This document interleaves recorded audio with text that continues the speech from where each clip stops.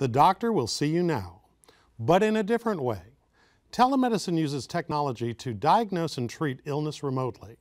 For the aging, it can provide 24-hour care without a hospital stay and improve quality of life through more accessible treatment options.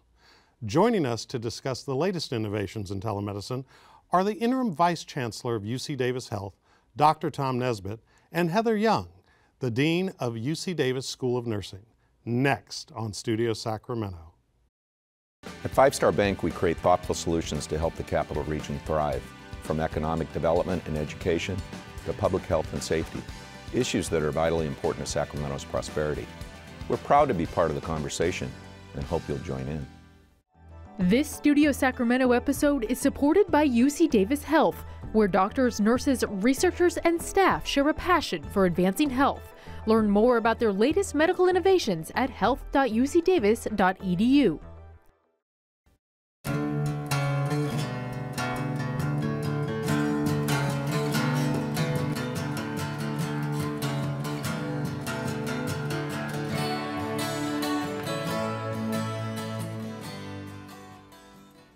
Dr. Nesbitt, what is changing in society that is leading to this drive for innovation in delivering care remotely?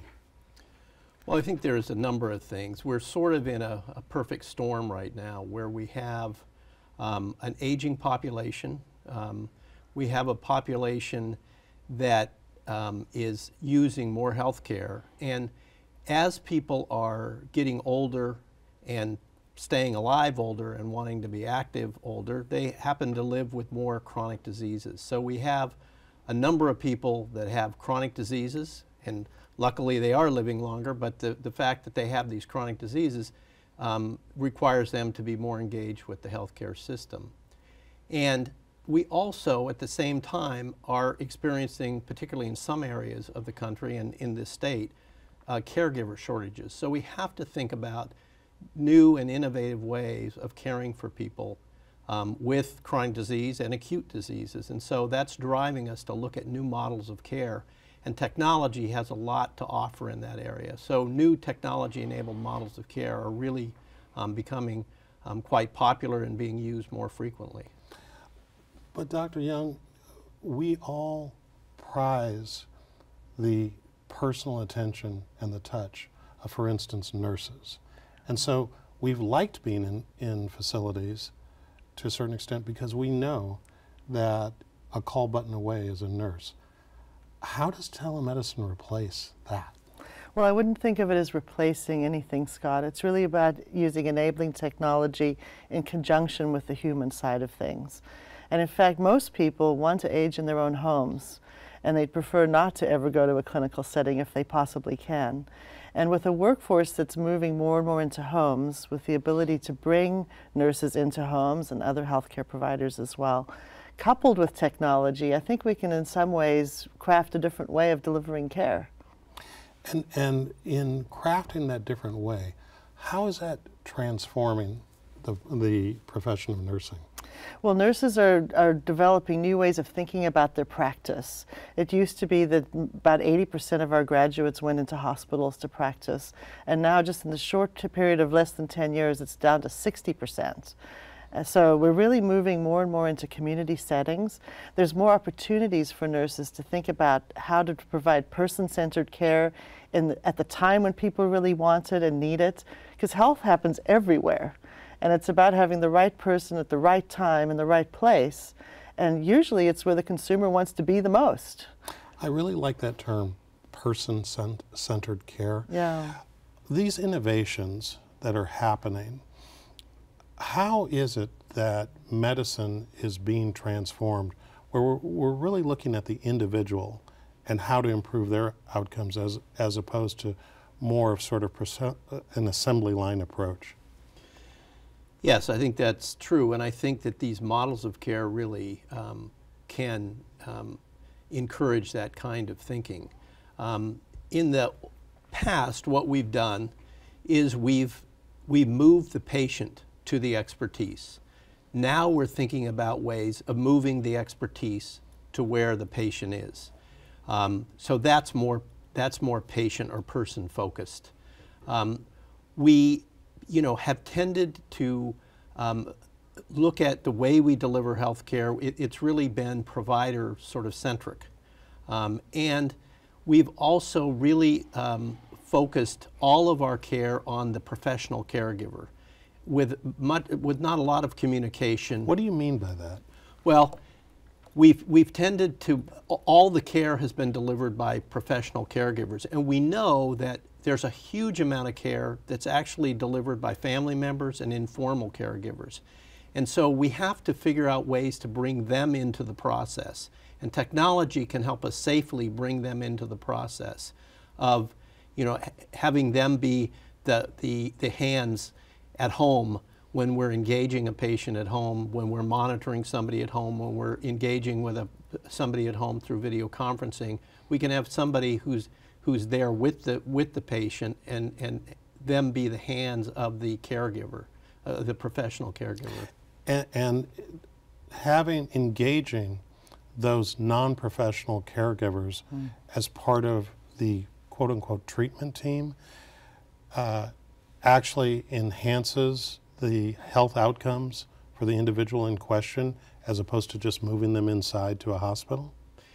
Well, it does, because we're able to provide care on a round-the-clock kind of basis.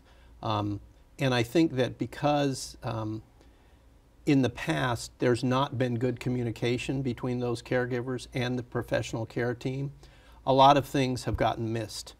And we've tended to assume that what we hear and see and measure in an office setting, in a very artificial setting, is what the reality is for that patient when they're outside of that setting.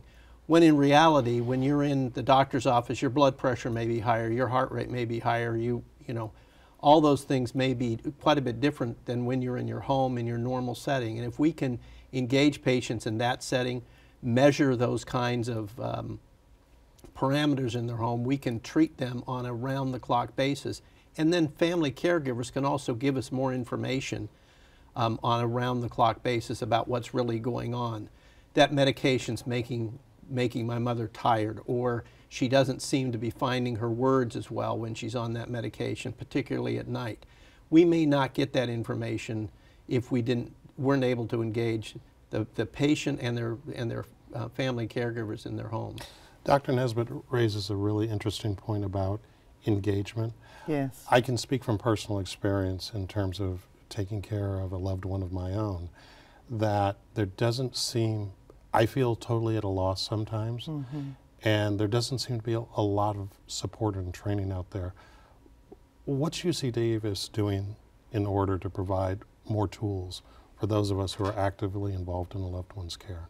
Well, you're bringing up an issue, Scott, that so many families are facing in the country now, and it's an invisible problem to a large extent. We're really excited that at UC Davis we've recently founded the Family Caregiving Institute, and the focus of that institute is twofold. One is to support family caregivers with the knowledge and supports that they need to be able to do what they're being asked to do in some cases, volunteering to do, and facing challenges day to day.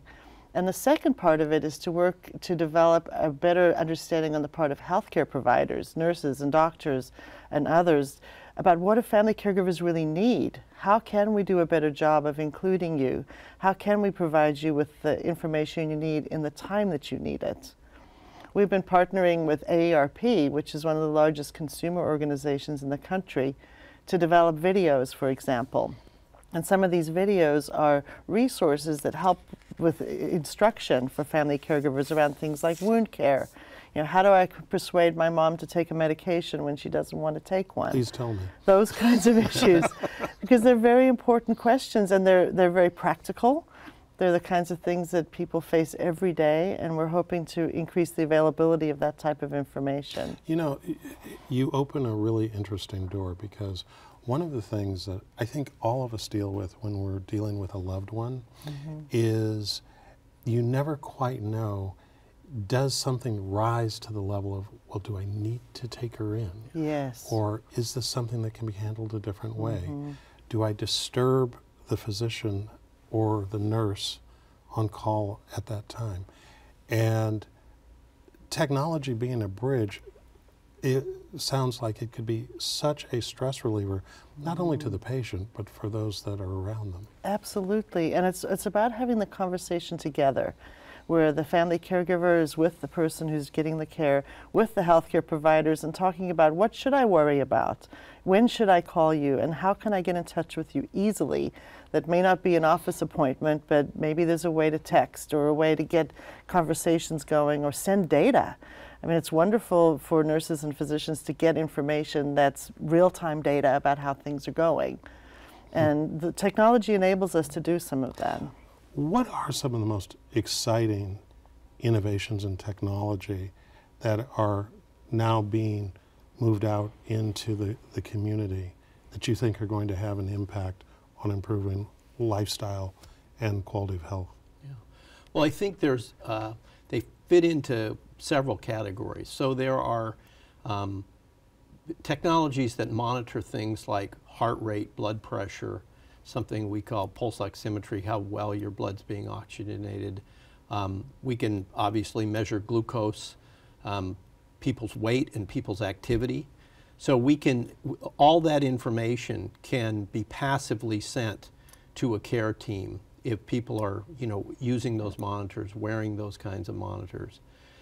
There is now, because of how computers are now and how, with Skyping and things like that, but also with even your television set, it's going to be easier and easier to do two-way interactive video conferencing from the home with really high quality. So being able to video conference with your care team, with a nutritionist, with your nurse, with your physician will be easier to do from your home. There's also some other technology out there around, you mentioned medication and how do you get someone to take a medication. There are medication adherence systems that range all the way from... What does that mean, medication adherence? Well, so making sure that somebody right. takes their medication. Mm-hmm. So reminding, for example. There are reminders where you have the pills laid out by the week, by the day of the week, and when you open that up and empty that, or you open the bottle, there's a message sent that says you did take your medication. Really? Yes, so they have those. There's some new technology out there that actually is a chip that goes inside the pill. And there's something you wear that when the pill gets into your stomach, that little digestible, harmless chip dissolves and fires off a signal that says that you actually swallowed the pill.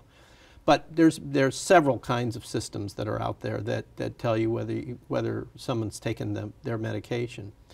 Then there are technologies around rehabilitation. So the gaming systems that are out there are very good at measuring motion accurately. That's how they know if you hit the tennis ball right or hit the baseball right in the video game you're playing. That can also be repurposed, and we've done that with a team to repurpose that so it accurately measures your rehabilitation motion. So if you're trying to rehabilitate your shoulder, it knows that you're doing the movement exactly right, and then we can connect with your physical therapy team to measure that. Do patients find that approach more fun than traditional therapy?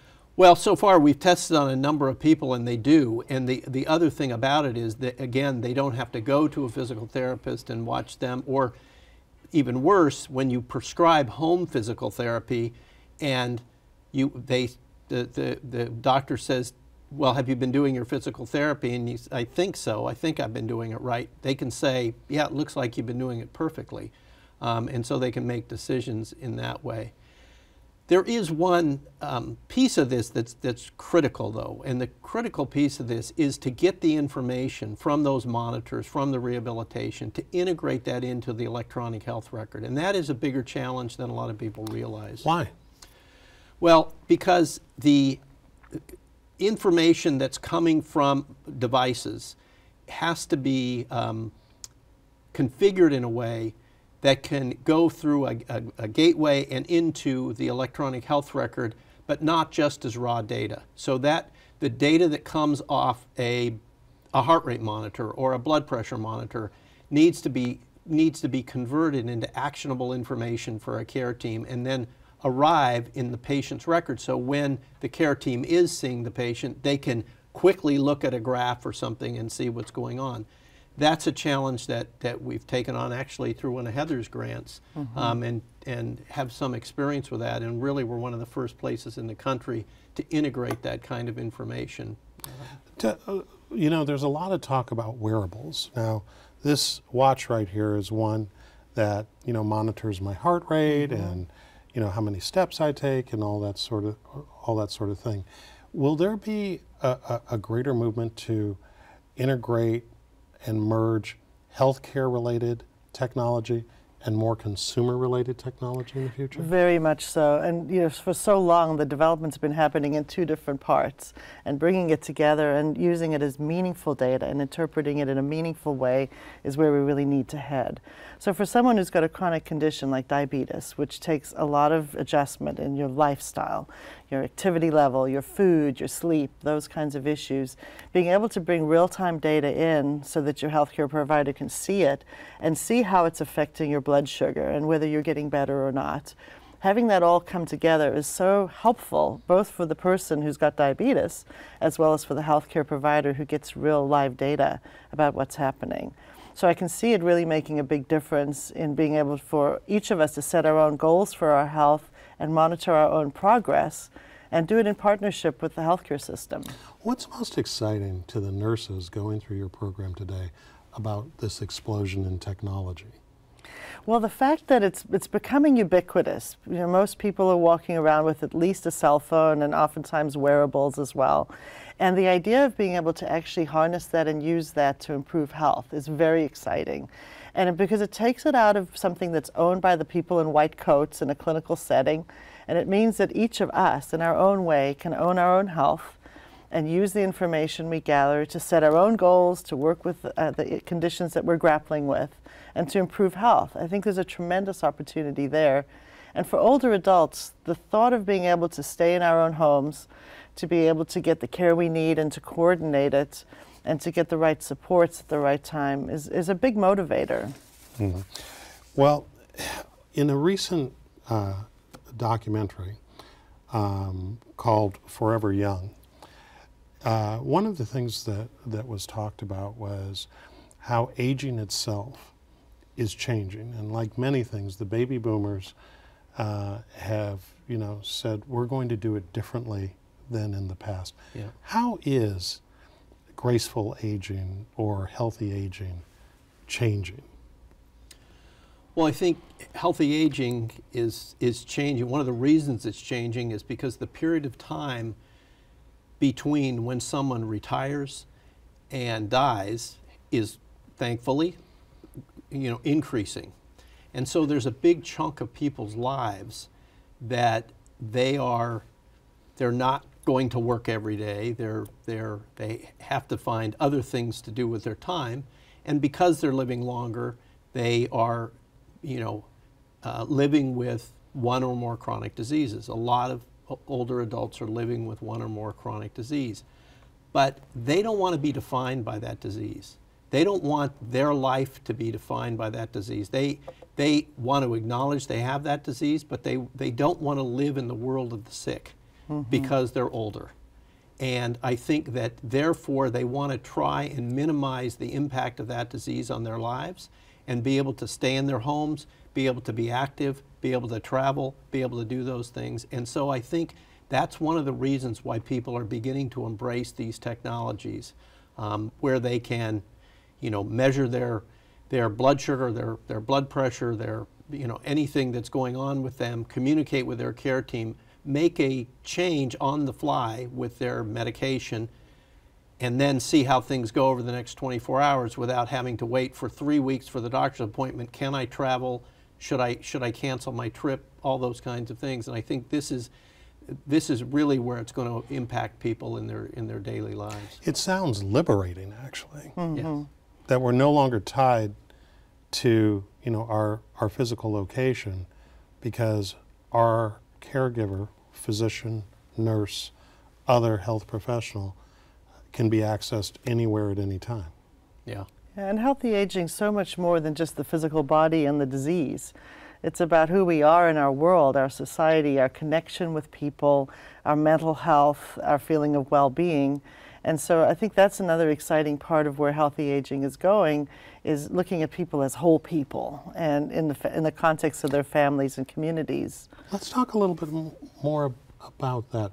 How does that piece of it, the more kind of quality of life aspects of the healthcare equation, factor in to how it is that healthcare is adapting to not only the aging population, but just people in general? So when you think about health, one of the biggest predictors of living long and well is connection with others. So connection with families and friends, neighbors, people who are important to you. And in the past, we wouldn't have thought of that as being part of a prescription for health, because the focus was more on medications and on treatments. But now, as you think more globally about health being that state of well-being, technology can help in ways of connecting people. So for example, those who are very isolated in their homes can have connections through different types of technologies where they're in real time and we can be checking in with each other and have relationships that transcend our physical space. And that's one really important way of engaging people. It sounds like with all this technology and the ability for people to stay not only in their homes but in their neighborhoods and communities, that it's going to transform sort of the physical aspect of how healthcare is delivered. 20 years from now, will hospitals look the same, be the same as they are today with all of this deluge in technology? Well, that's a great question that we don't know yet, but we assume that there will be more emphasis on care outside of institutions, shorter lengths of stay. One thing we haven't talked about is these technologies might mean that you can go home from the hospital early. We have some programs at UC Davis where we're able to get people home and then video conference with them in their home after surgery, for instance. And, you know, hopefully that will allow people to leave the hospital earlier. And therefore, if we're shortening lengths of stay, we can decrease the number of beds. Hospitals, they'll always need to be ICUs and emergency rooms, and they'll have to be operating rooms, and people will have to stay in the hospital for some time, but we're hoping to decrease that time that people are in hospitals and make the transition of care more smooth from the care team that's in the hospital continues to see you, but they continue to see you in your home. Let's go even further out. Projecting out, in the next 20 years or so, how do you think that we as individuals will be affected by all this innovation? What will we be doing differently as we monitor our health and try and enjoy a higher level of wellness using this technology? Well, I think one of the things that we haven't talked about that gets to part of your question is how much privacy are people willing to give up? Interesting. To do you want your care team to know that when you're taking your pill, what your weight is every day, what you ate, when you cheated on your diet and those kinds of things. So I think it really depends a lot on how much of that people are willing to give up when they're sick. When people aren't sick, they're probably not willing to give up much privacy. When they are sick, if it means being in a nursing home or staying at home, people are willing to give that up. And so I think it will change our relationship with our healthcare teams, and the healthcare teams need to change as well to be in a, provide care in a model like this that is more patient and person-centric. And if you were to name just one technology that you think is going to be exciting and transformative, just its name, what is it? I would say communication technology. Technology that really brings information to the point of action. So ways that we can integrate information and use it in meaningful ways. All right. Well, thank you both. Good luck and much success in your work. Thank you. And looking for all of that training for caregivers in the future. Absolutely. And that's our show. Thanks to our guests and thanks to you for watching Studio Sacramento. I'm Scott Syphax. See you next time right here on KVIE.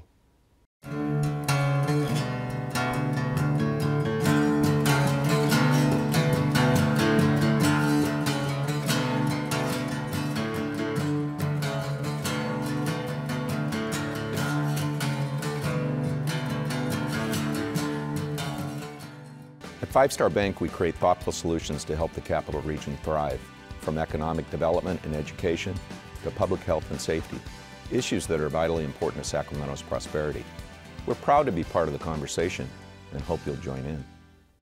This Studio Sacramento episode is supported by UC Davis Health, where doctors, nurses, researchers, and staff share a passion for advancing health. Learn more about their latest medical innovations at health.ucdavis.edu. All episodes of Studio Sacramento, along with other KVIE programs, are available to watch online at KVIE.